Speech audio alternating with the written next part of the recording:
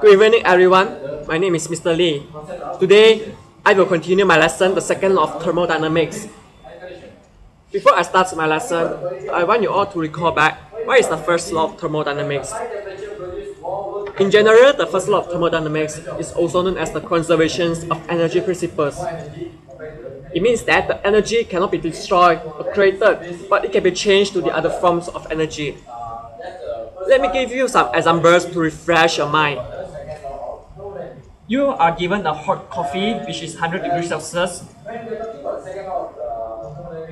And then this is a room, it's a cooler room. And then the energy loss by the hot coffee to the surrounding is actually equals to the energy absorbed by the surroundings.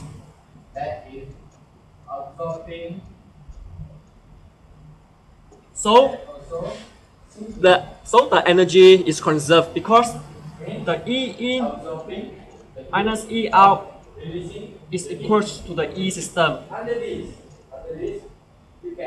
So the first law of thermodynamics is valid in this case. Never mind. Let me give you another example so that you can have a more understanding about first law of thermodynamics.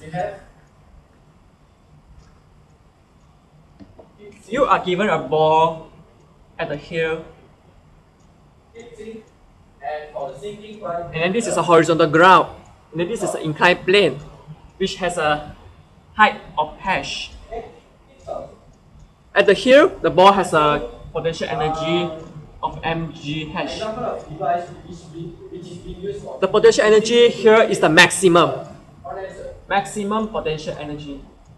So when the ball starts its motions, it rolls down, it will have a kinetic energy which is known as 1 over 2 mv squared. M stands for mass, V stands for velocity.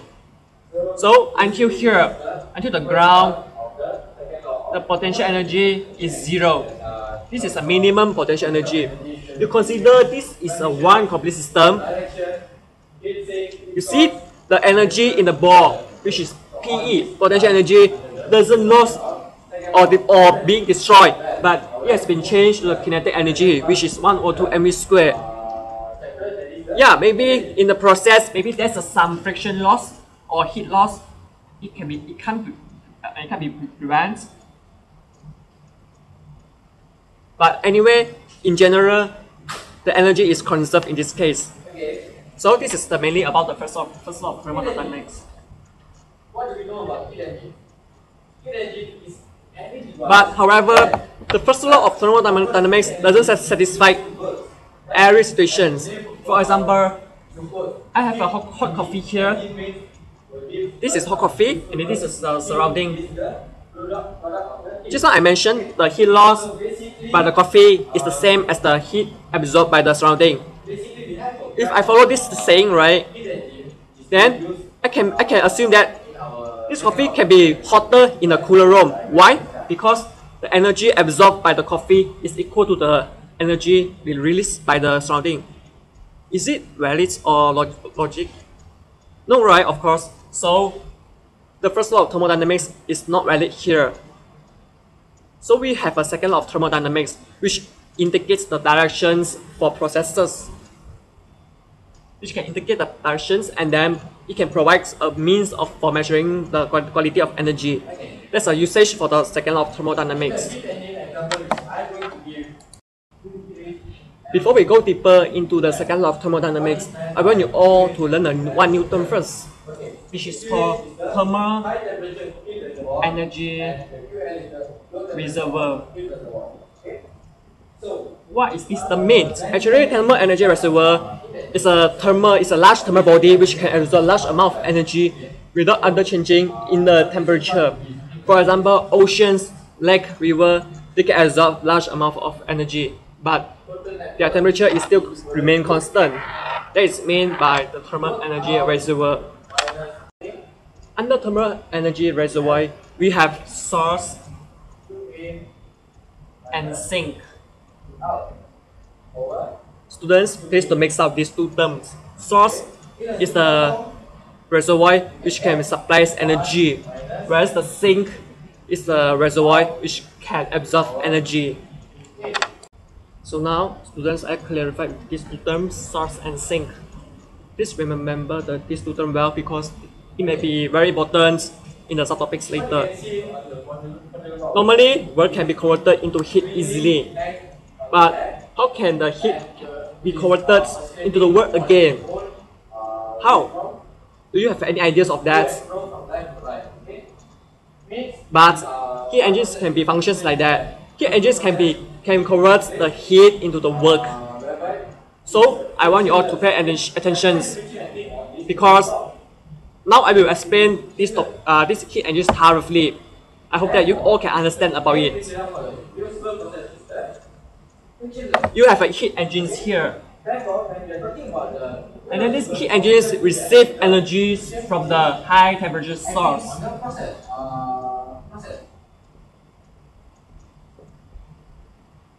This energy source can be anything, can be solar energy, hydro energy, and so on.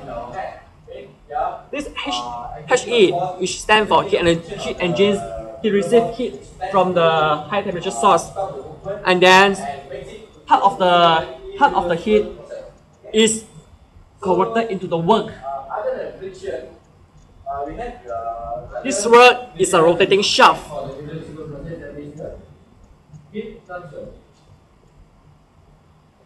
And then this rotating shaft is connected to the turbine or generator to create the work. And then part of the heat energy is left as a low temperature sink. And then this cycle is repeated again. So this is mainly about the heat engines process. Hey students, please recall back. This W net out is actually W net out equals to work done out minus work done in. So if you produce the work done out.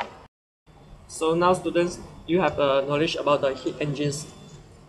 The heat engines can convert the heat into the work. Of course, we must know the performance of the heat engines. So we have a special measurement for the heat engines for the performance of the heat engines. We have thermal efficiency.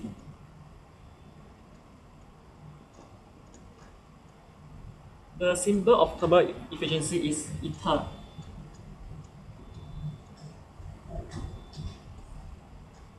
This is called eta for the symbol.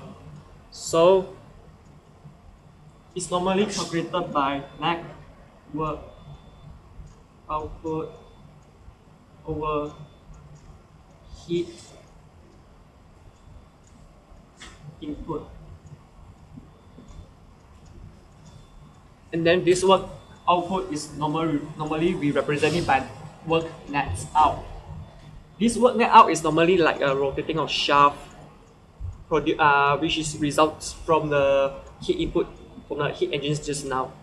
And the heat we represent it by QE. This work net out is also the difference between the heat transfer out and the heat transfer in as well. Work net out equals to Q out minus Q in. It's the difference between the heat transfer out and heat transfer in. So you just substitute the formula inside this, and then you will finally get Q out minus Q in or Q in. And then you will get 1 minus Q. You will get 1 minus Q out over Q in. This is the formula to calculate the thermal efficiency. However, now I will introduce you some new term which is called Q heat transfer at temperature H and temperature L. QH means the magnitude of the heat transfer between the cyclic device and the medium at the temperature H, whereas the QL is the magnitude of heat transfer between the cyclic device and the medium at temperature L. Of course, the temperature of QH is higher than QL. So you just substitute the QH and QL inside this formula. So finally, you will get 1 minus Q L over Q hash for your final thermal efficiency.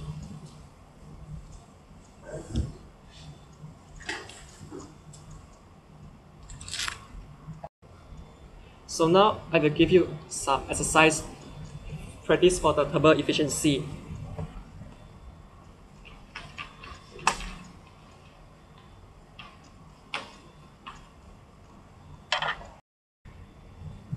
Now I will give you one simple example for you to master the thermal efficiency. This is the heat engines. It receives the heat from the furnace at a magnitude of 80 megawatts. And then there is a 50 megawatt was dumped into the river. So the question is, how much the work done for the outputs? And then what is the thermal efficiency for the heat engines?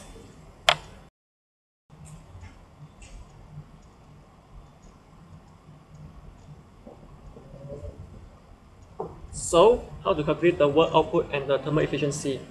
Just now I have mentioned that the work output is equals to Q hash minus QL. Q hash is the magnitude of the heat transfer between the device and the medium at the temperature hash, whereas the QL is the magnitude of the heat transfer between the device and the medium at the temperature L. Of course, the heat transfer, the amount of heat transfer in temperature hash is higher than the heat transfer in temperature L. So you just take 80 minus 50 and then you will get 30 megawatts. Done. The first question is work output. How to calculate the thermal efficiency? The thermal efficiency from the formula given is a neta equals to work net out over Q in. Q in is the heat transfer input. Work net out, you have got it, 30 megawatts. Substitute inside here, and then this one is given, just substitute inside here. So you just got 30 over 80, which is 3 over 8, the thermal efficiency. So now you have ideas about how to calculate the thermal efficiency. So now we are really go deeper into the second law of thermodynamics. There are two statements to support the second law of thermodynamics. There are Kelvin-Planck statements and also the closure statement. For now, we will discuss the Kelvin-Planck statements and closure statement. In Kelvin-Planck statements, it says that it is impossible to have a device operate on a cycle to receive a single heat from a reservoir and then produce a net amount of work. What does it mean? In other words, it means that there is no heat engines to produce the thermal efficiency of 100%. So now I will give you some examples about the second law of thermodynamics, the applications of the second law of thermodynamics. They are refrigerators and heat pumps. So the refrigerator in our housing area, in our housing, they apply the second law of thermodynamics. Let me show you how the refrigerator works by using the second law of thermodynamics.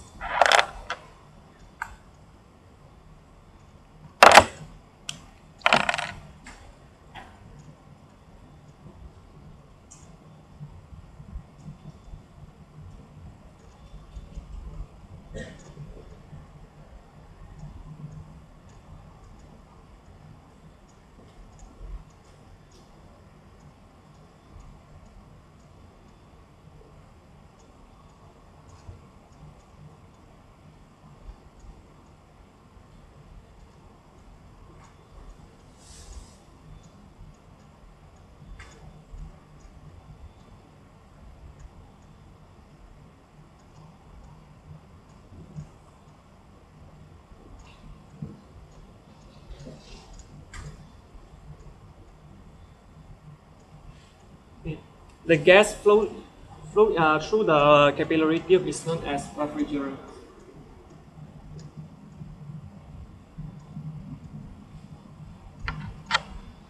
At first, the refrigerant, if a high temperature, is compressed into the compressor, and then after he leaves the compressor, the temperature is relatively high,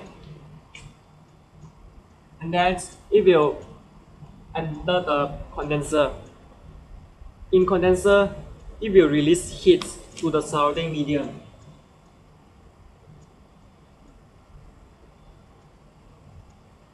So after that, after go out from the condenser, it will be throttlered by the expansion valve.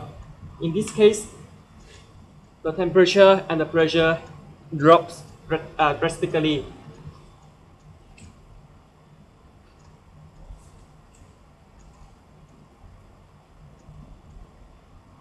And then after that, he enter back the evaporator to absorb heat again, and then later he will be compressed by the compressor, and then again it will be condensed in the condenser. So this cycle is repeated for several times. So this is how the refrigerator works by using the second law of thermodynamics.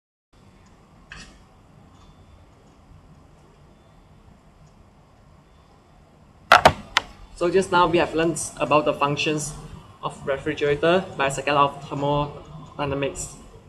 So for each refrigerator, we have to know the coefficient of performance. We have to know how efficiently the refrigerator works. So we have coefficients of performance. The abbreviation is known as COP.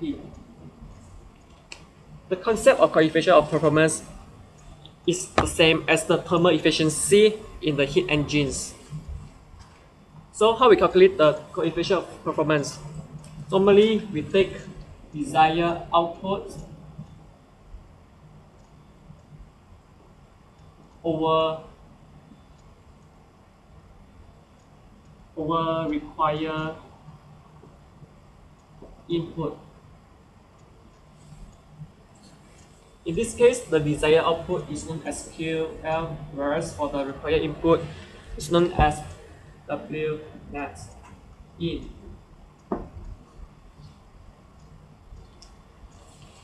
So just now we have learned that W net in equals to Q H minus QL.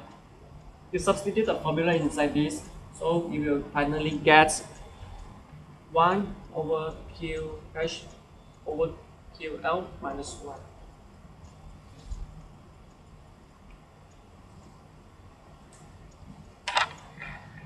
Actually, do you know that why we need to take the QL? Q is the magnitude of the heat transfer between the device and the mediums at temperature L, whereas the W net in is the work net in. Why we take QL over net in? Just as I have mentioned that, you see, this is a boiler or condenser. This is a condenser, and then this is the compressor. Then this is what is the evaporator, and then this one is the valve.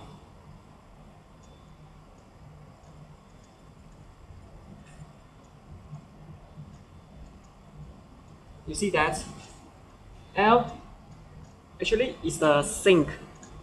You see, when the refrigerant with high temperature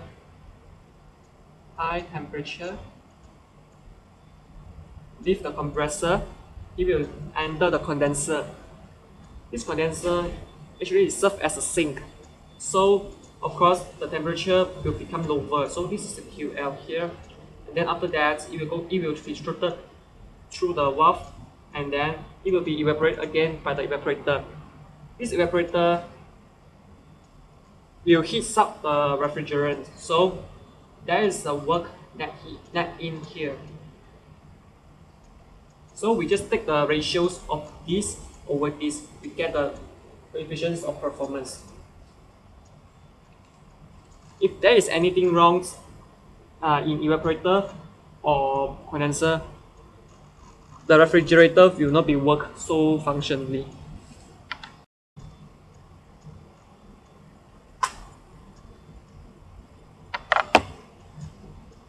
Okay. Now we proceed to the heat pumps device. Since you all have already learned the functions of the refrigerator and the calculations for the COP, which stand for the coefficient of performance of the refrigerator. Before we start, I just want to clarify something with your heat pumps and refrigerator have a main difference. There is the refrigerator, it maintains the refrigerator space at a lower temperature, whereas for the heat pump, they maintain the heater space at a higher temperature. So there's a difference between them. But for the calculation of the COP, they are almost the same concept. I want to make a comparison between the refrigerator and the heat pumps.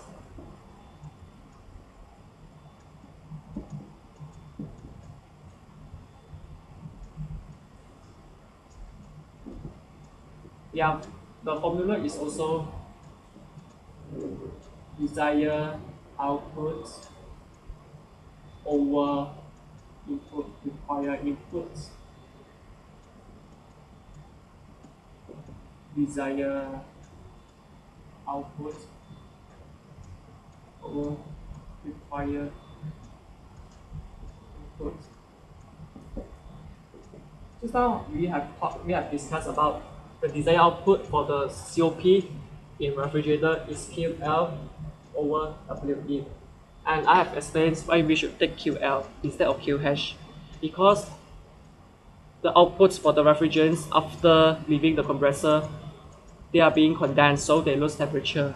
So QL actually is a heat transfer between the device and the medium at lower temperature. But heat pump is a different story, because the heat pump is to maintain the heater space at a higher temperature. So instead of QL, we use QH over work E.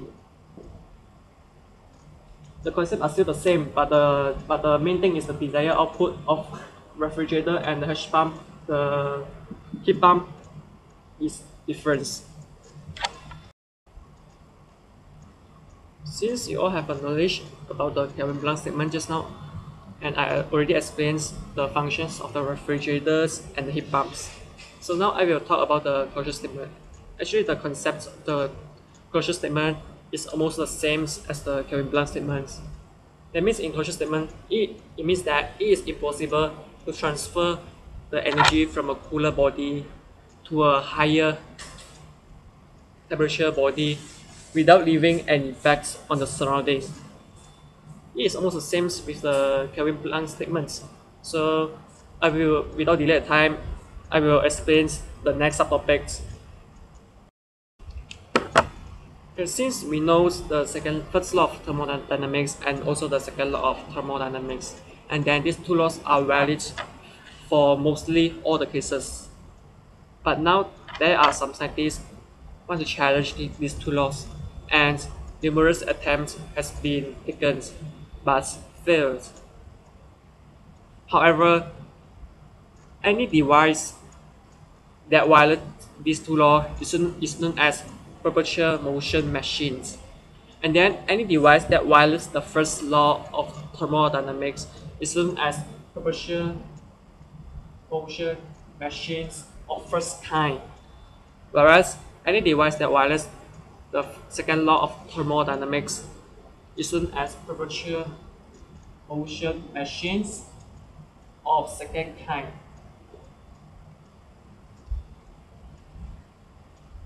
So these are the perpetual motion machines, which has not been exist yet for now, but maybe in the future, who knows.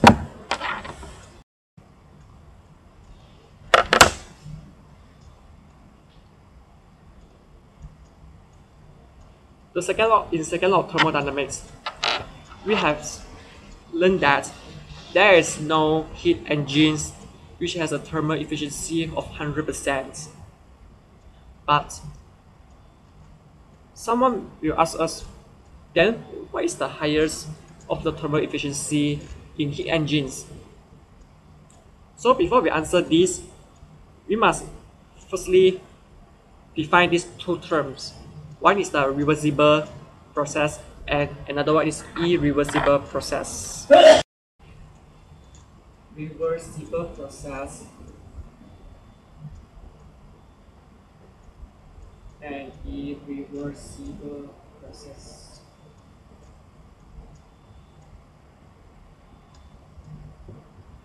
A reversible process is defined as a process that can be reversed without leaving any trace on the surroundings. That means that both the system and the surroundings are returned to their normal states throughout the process. It's called reversible process. Whereas the opposite of reversible process is known as the irreversible process. That means in irreversible process, the process cannot be reversed. Like for example, I left a cup of hot coffee on the table and then I let it cool. And then after 10 minutes, the coffee is left to be cold. So in that process, we cannot reverse the coffee into the hot temperature at the cooler room. So this is called an irreversible process. There are some factors to cause irreversible process to be happen. And then these factors are normally known as irreversibilities. There are some irreversibilities to cause irreversible process to be happen, such as the frictions, and then the unrestrained expansion of gas, as well as the heat transfer through a finite temperature.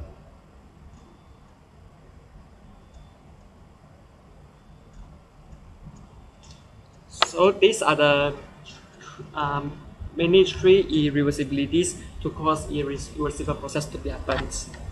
And then we have internal reversible and also the external reversible. The internal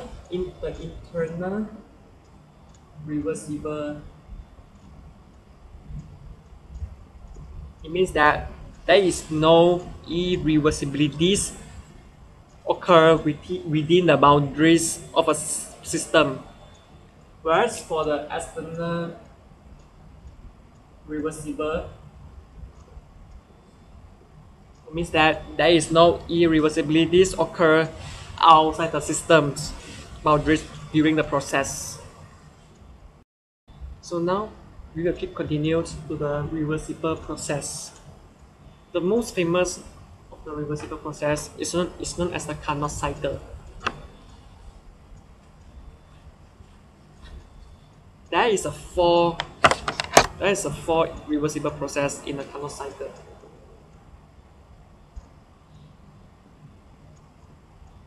There are two isothermal process and two adiabatic process in Carnot cycle. So now I will explain the two isothermal process, reversible process, and two adiabatic process in Carnot cycle.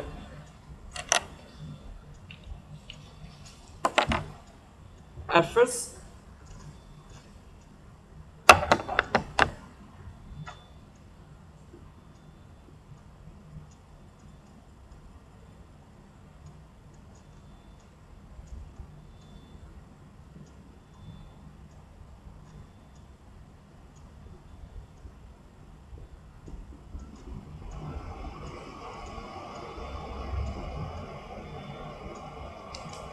first the gas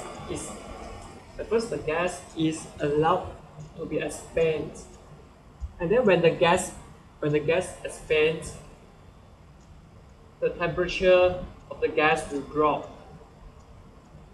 When the gas expands, and then the temperature will drop, and then the small drops. That's a small change in the temperature, and then we label it as Vp, which means the small change in the drops of the temperature.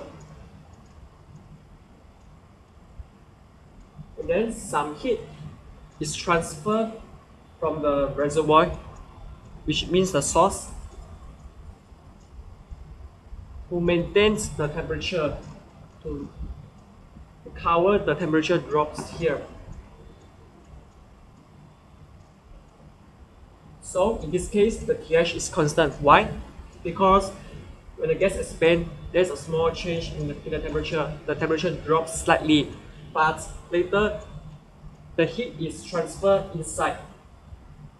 The heat is transferred from a reservoir to this, and then this can cover the temperature drops. So the pH is constant. And then secondly, this is the first diagram, this is the second.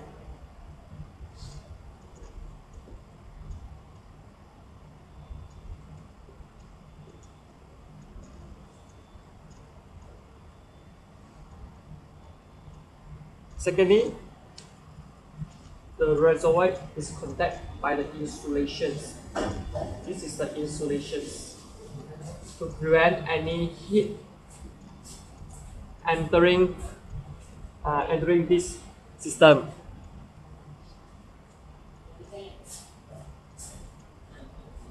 And then the gases is continue expanding.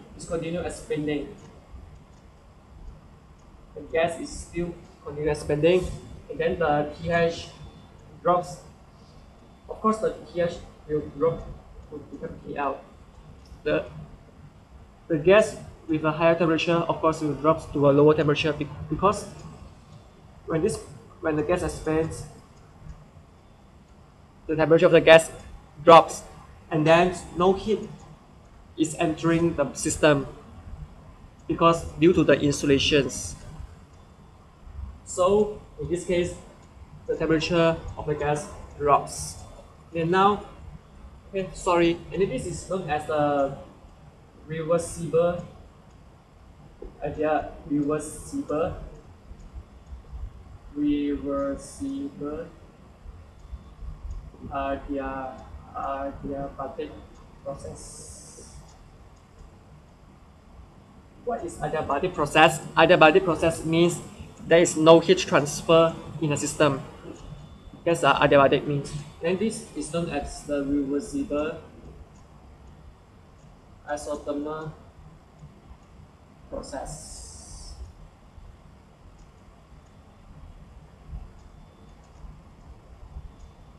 I want you all to notice about the position of the cylinder.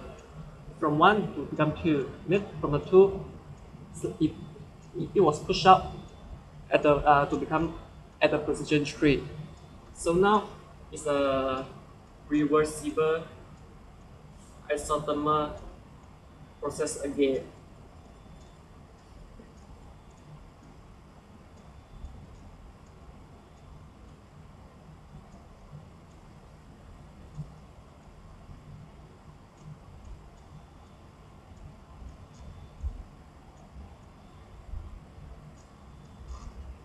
And then see, for the third one, reversible isothermal process,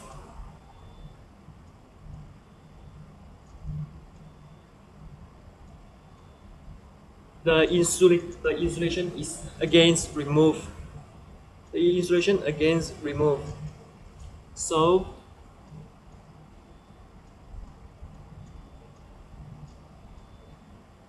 now the piston is pushed by the external force. There's an external force here.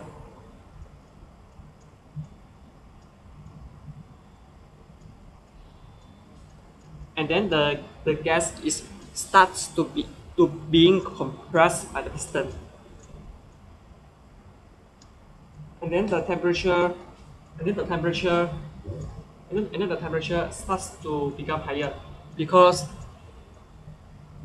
the smaller the volumes, the higher the temperature, as we learned previously in the previous chapter. So this gas is being compressed. Gas is being compressed. So the temperature will become higher. Temperature. However, there is a sink. This system is connected with the sink. So some of the heat is released from the system to the sink. Actually, it's contact, but I just want to show you the direction only, so I just make it separately.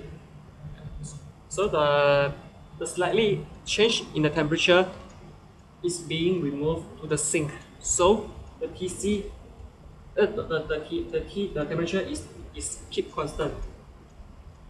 So now the first step, reversible adiabatic process. This one is you locate lah. This is the piston at the position 3, now back to the position 2.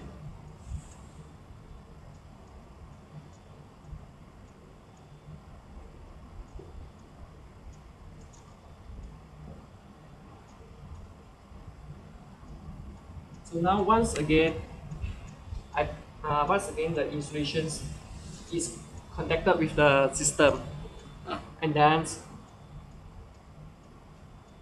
the gas is keep continuing compressed by the external force, and then when the gas is being compressed continuously, the temperature of course will increase.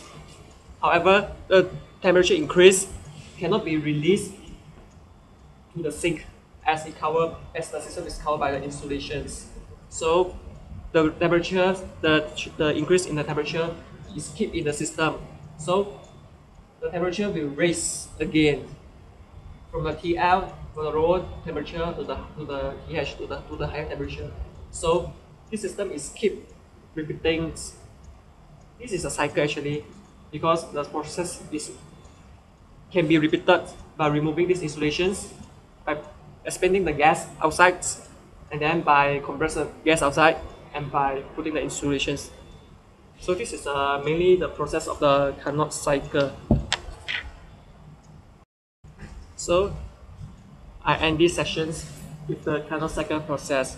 So if you are interested, so you can surf the internet and learn more from the internet, because the knowledge of the thermodynamics is too much, and then it's always changing from time to time. Then maybe next time there will be someone create the device to violate the first law of thermodynamics and the second law of the thermodynamics. Who knows? So once again, thanks for your attention. Thank you.